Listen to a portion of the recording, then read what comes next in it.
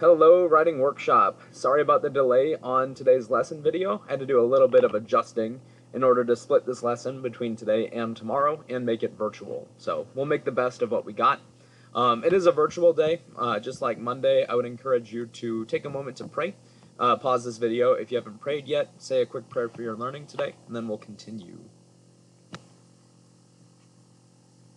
Alright, I hope that was enough time for you to pause and pray if you needed to. Our objective for today is to follow the steps of the research process. Our next major writing project does have a pretty big research component to it, so I want to use this week and next week to do some reviewing about research and get some of the initial research done for this project. What's going to work for us on this virtual day is just to work through what are called our notes on the research process. I don't actually have any notes for you to fill in. This video will work as a nice little refresher or review of how the research process works so that we can practice research throughout this week and next week. Our next essay, again, is a research paper, so it's good for us to do this initial review first. One thing I will say, too, is that we do actually have class tomorrow in person, as far as I can tell. I don't know what's going on with another possible virtual day or the weather or anything, but please be ready to have some class component tomorrow as well. I know it's a Thursday, but they are making it an all-8 day. What we'll do tomorrow is play a research game, so this video will be helpful. I also want to take some time to wrap up our colons practice from yesterday, especially because I know some of you are not here in class on that day. I'll also point out with that too, let me just back out to that real quick. I did leave Tuesday's lesson video or lesson folder right below this one's as well. So if you need to double back to colons notes, you can. Notice that I did change the deadline for colons notes and practice to Friday, so that we can take some time in class tomorrow to discuss, give you some time to complete it at that point. Anyways, right now we are watching our research process notes. I'm going to try to keep this pretty quick. I don't remember exactly how long this PowerPoint is, but I'll work through it. I'm just going to click the view button so we can read it this way. Obviously, you can read these for yourself by doing that same function. Just want to give a little refresher on how research works, and I'll have to zoom out a bit. That's probably good. Call this presentation the research process. Just like the writing process, research is also a process. It has steps to it. This PowerPoint breaks down what those steps are. The first step to good research is to write research questions. In order to find information, especially using the internet, we want to be able to write questions that are going to lead us in the right direction. The first step is to select a general topic for research. We'll talk about our possible research topics later this week. But we'll also want to write questions that guide your research. A little pro tip with that too. Asking good questions does make for strong database searches. So it's a lot easier. So for instance, I'll use trees as an example. If I type in the word trees into Google, I'm going to get billions of results. But if I ask a question about trees, if I ask something like, how many different species of trees are on Earth, it's going to give me a much more specific search, and it's going to give me better sources for finding that information. In informational research, I should note, so informational versus persuasive research, our research project is a little blend of both. Informational research is just about collecting and presenting information. You'll likely need a series of questions to aid in collecting lots of info. Persuasive research is using research to convince your audience either to think a certain way or to do a certain thing. For persuasive, you may only need a few research questions. It really just depends on your topic and what you're looking for and how you're planning to persuade your audience. The second step in research, and what we'll be practicing tomorrow especially, is finding reliable sources. As you guys know, the internet is a fantastic tool for finding answers. You guys grew up with Google pretty much your entire lives. As we also know, though, the internet is not regulated very tightly. Which is a good thing and a bad thing, right? On the internet, it's good that it's not super regulated by the government because it's a spot for free speech and free trade of information. We do know that with that, there's a lot of dangerous stuff on the internet, and we also know that there's a lot of misinformation on the internet. Because of that, we do have to evaluate the credibility of all potential sources. The first thing you want to look for credibility is a website's domain name. That would be the .whatever that goes after its web address. .orgs, .govs, .edus are the most credible in general. Those are all established organizations, government websites. .edu is usually colleges in the United States. .com, .net, .info are probably the three most common At least .com and .net are two of the most common on the internet. But we do have to be really careful when we examine those. Reason being is that anyone can make a .com. So if I want to make MrHandtechIsAwesome.com and then tell you about all the crazy awards I've won, I can certainly do that, even if it's not necessarily true. We do have to be extremely careful if the URL ends in any other domain besides these. I'm not sure why there's a little period there. But .biz, I would avoid. Any two-letter codes, .io, .tv, we have to be really careful with those too. There might be a couple that are credible. It's like .ca is Canadian websites, .uk is British websites, .de is German websites, and so on. We do have to be really careful when we're evaluating anything besides .org, .gov, .edu, and to a lesser degree, .com, .net, .info. A little more extensive way to think about this is called the CRAP test. If any of you have had at least Mrs. Schlee in the past, you've seen this before.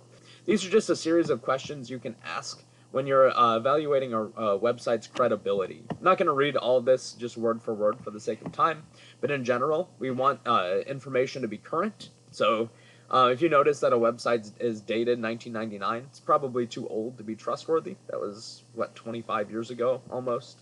Along with that, if a website has no visible date, that could be a red flag for us as well. So we want to know that the information is up to date.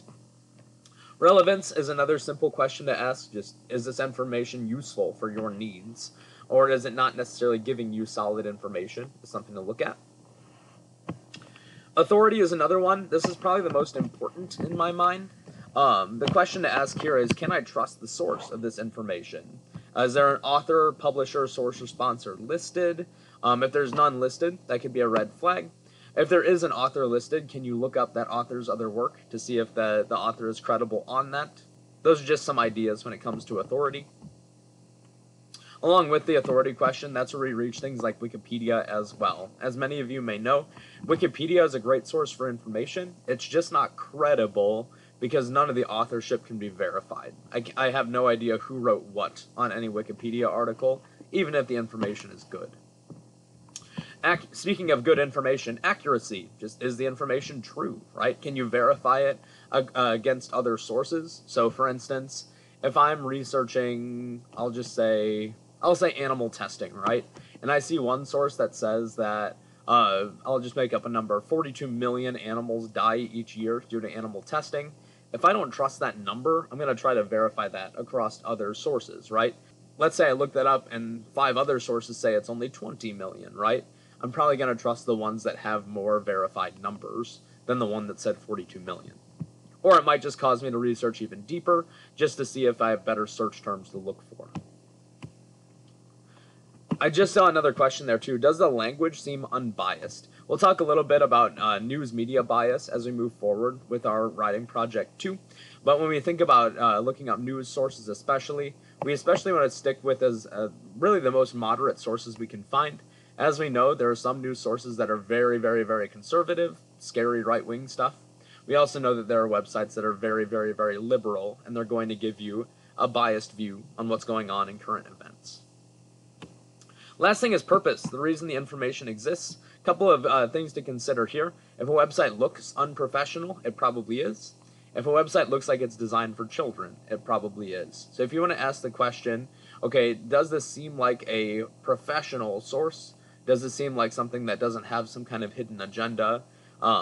Those are questions to ask about purpose.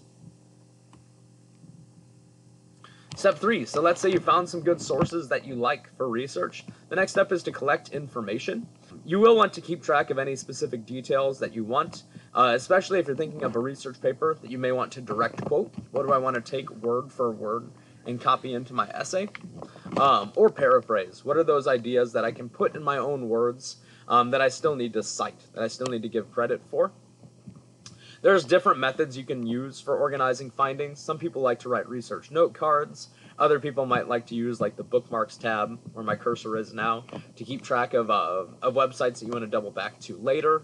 You might print off articles and annotate them. There's some different ideas for organizing information. One thing that's really important to note is that whether you're choosing to quote or paraphrase, you still need to cite your source. A lot of people forget that even paraphrases need citations. we do need to give credit to where that information comes from so that we don't accidentally plagiarize. In-text citations, which we'll practice throughout this next month or here, they prefer author if the author is listed. If there's no author listed, we have to use the title of the article or website. So it should also be noted that if page numbers are there, which is kind of rare on the internet, we should use them too. So for instance, let's say you're reading an article on the internet that does have page numbers. If the author's last name is Hantak, your parenthetical will be Hantak15. Let's say there's no page numbers, no author. We're just going to use the title of the article in quotation marks, like you see under my cursor here.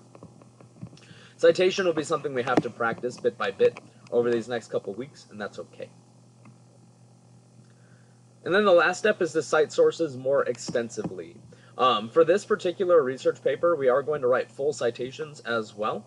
The purpose of this is just to allow your audience to verify information on their own. So let's say I use that number, that 42 million animals die each year from animal testing. If I have an audience that really wants to see that that information is trustworthy, they should be able to just go right to my Works Cited page, check my citation, and then check that source for themselves. That's what I hope to do with your essays too. If there's something that seems fishy in your arguments, I should be able to just look that up and go straight to the source where you found it too.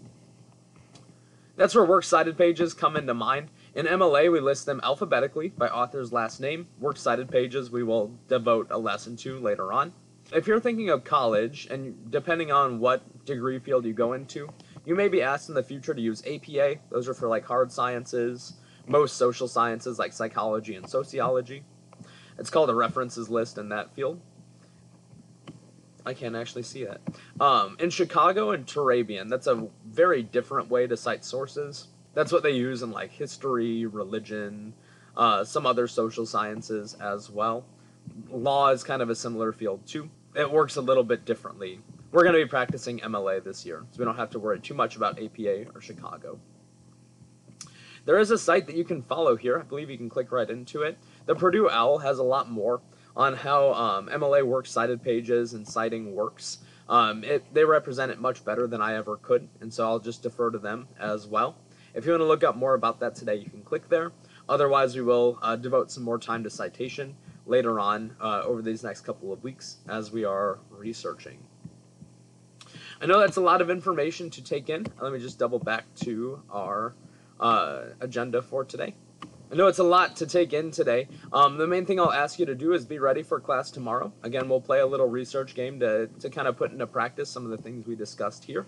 We'll also spend some time wrapping up our Collins notes in practice, especially for those of you who are not in class on Tuesday. Peace.